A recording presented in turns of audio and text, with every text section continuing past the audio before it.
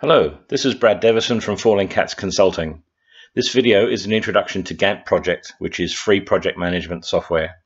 If you've used Microsoft Project before, it will look familiar, but this video presumes no previous knowledge of any project management software. Before we get going, let's talk about people, software, and projects.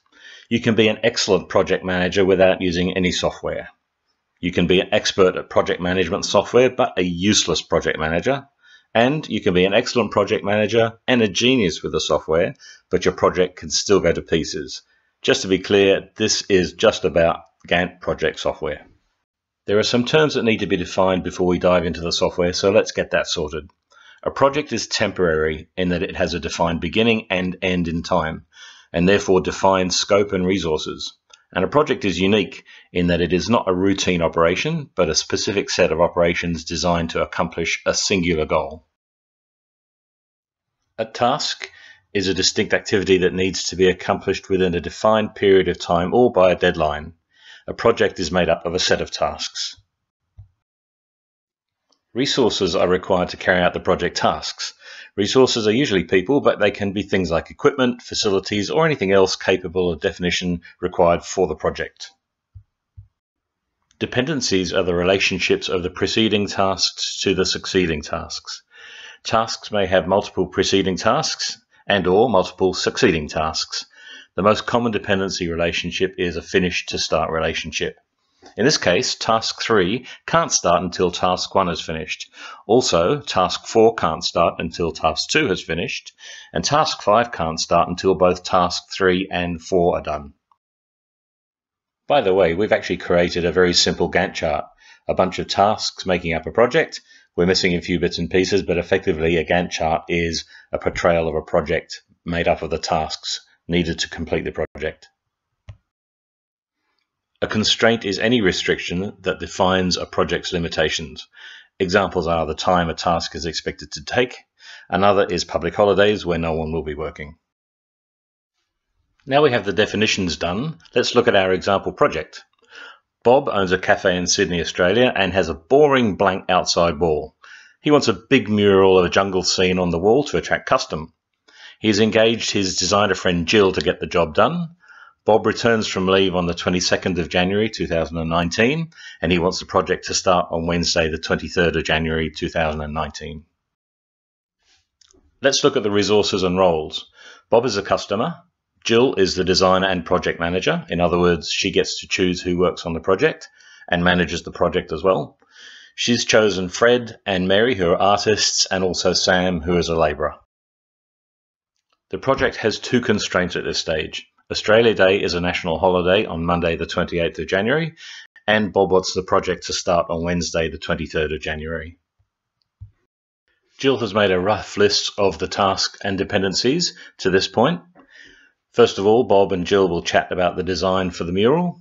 Jill will then draw up the ideas. Bob and Jill will review those ideas and decide on the best one. Sam needs to clean the wall. Fred and Mary paint the wall. Everyone except Sam checks out the mural. There might be some last-minute touches up, and Sam cleans up all the mess. Okay, let's get on to the software, GanttProject. We're looking at the Pilsen build.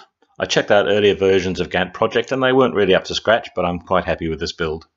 Go to the website shown and download the project. I'm using Windows 10 for this example. Once it's downloaded, you'll get a directory structure as shown here. To launch the software, create a shortcut to ganttproject.bat. When you start GanttProject, this is the screen you'll see. Let's get started on our project. First, some settings we want for all the projects we create. Adjust the application UI settings to suit you. Next, set the Gantt chart settings to suit you. The only change I would make is as indicated, which will show the task's resources to the left of the task on the Gantt chart. Now we'll create our project. Give it a name and a brief description, then click OK. Next, we need to save the project. GanttProject does not save automatically, so don't forget to save your work as you go. Now it's time to add the project constraint. In this case, it's the Australia Day public holiday. Don't worry about the start date. That gets set once we create our first task. The start date on this screen is to manage a situation where your original start date changes. Next, we can add the resource roles. This is useful to document the role you give each resource later. And now we'll add our resources themselves. In the example, we're adding Bob, whose role is customer. Note the standard rate field at the bottom. In this build, it's only used to show the cost of a specific task. There's nowhere that shows the total calculated project cost, but that might come in a later build. The Resources Chart tab shows the 5 resources I just added, along with their roles. The red line on the 28th represents the public holiday we set up before. Okay, now we can add our first task. The menu option adds a generic task, as you can see. We can then go into the task properties to set up the task details. Here we're adding the first task, which is the design meeting between Bob and Jill. Because it's the first task, we will give it a begin date and it will have no predecessors. We're also leaving the default duration as 1 day, although you can use percentages of days if you need to. In the Task Resources tab, I've added Bob and Jill. Note that Jill is marked as the coordinator. This shows her in curly brackets in the Gantt chart, but you don't have to do that. Also note we have left the default unit as 100%, which means they're working the whole day on the task. You can use smaller percentages if you need to. So here is the Gantt chart with our first task. See how Jill is marked as the coordinator of the task? By right-clicking on the columns we can manage them. We'll hide the end date. You can also make the columns bigger or smaller by dragging. We're now going to add the next task, which is the mural design done by just Jill. We'll give her 2 days for this. Don't change the begin date on this screen, as it's dependent on the previous task finishing. Let's now move to the Predecessors tab for the task. We need to make this task dependent on the mural design meeting finishing. If that takes longer, then the design task will be pushed out. Finally, we need to add the resources for the design task. In this case, it's just Jill. Back on the Gantt chart, we can see our first 2 tasks. The arrow pointing from the end of the first task to the start of the next shows that they're dependent. So if the meeting takes 2 days instead of 1, the design task will be pushed out automatically without us having to fiddle with the dates. Awesome! Okay, all the tasks, resources and dependencies have now been added. Note how the public holiday has been taken into account. That's great. From a process point of view, this needs to be reviewed with all the team members to ensure they're free and that they agree with the estimates. Otherwise, it's no point holding them to them. But can you see a way of making the project 2 days shorter? I'll leave you to think about that for a second. Why are we waiting until a mural has been designed to clean the wall? Sure, there's a risk that Bob may cancel the whole project, but at least he'll have a clean wall. So we edited clean wall to start on the 23rd of the 1st and have no dependencies, but then we had to make paint mural dependent on the design and the clean. On the top right of the Gantt chart screen are some options. Click the Show Critical Path to see what tasks will affect the finish date. Note that Sam's task is not critical. He could take another day without causing a delay, but the delay in any other task will delay the project.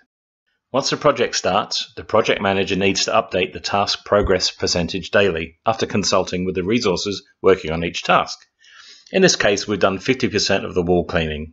See how the Gantt chart shows this as a horizontal line. Obviously, if we're at the end of the planned task, but it's not finished, it's time to start juggling or managing expectations. If we're lucky enough to finish early, we can also see if we can start other tasks earlier. A milestone is a way of signaling the end of a phase of a project. Add a final task called Finished and check Milestone. Make the predecessor the cleanup task. No need for anything else. See how it's shown on the Gantt chart as a diamond. The first task in the next phase would be dependent on that milestone. A PERT chart is another view of the project. Notice the critical path in yellow. Also notice that in this build of GanttProject, the PERT chart doesn't print. It has some horrible error, but anyway, we can manage without that. Here's the resource chart, which is now giving us a resource-centric view of the project. If a task is running late, you can see if there are free resources who could pitch in. Also notice on the left that the display is a little bit wobbly. I'm not sure if that's this build, or my PC, or Windows 10, or some other horror, but anyway, we can sort of read it. A new task has been added called Overload Sam. It's scheduled for 1 day starting on the 5th of February and has been assigned to Sam. There's no indication of a problem on the Gantt chart, but the resources chart shows Sam in red on the 5th, meaning he's been assigned to do 2 days' work on 1 day. That's not going to happen. At the top right of the Gantt chart is a baselines option. At the beginning of the project and other points, you can freeze the plan as a baseline. This lets you compare the real timing with your initial plan. Oh, the horror. The utility of this is debatable, so I'll leave it with you to work out if you want. It's quite simple. That's it. Thanks for watching. I hope this has been useful. I know I said this was about software, but some thoughts to finish with. Please, please, please use project plans collaboratively and not to beat people over the head with. There can only be one project manager in charge of a project. If other people pressure you, then walk away. If your superiors steal resources, despite them being scheduled to your project, escalate it to the project sponsor. It's their problem, not yours. Anyway, enjoy.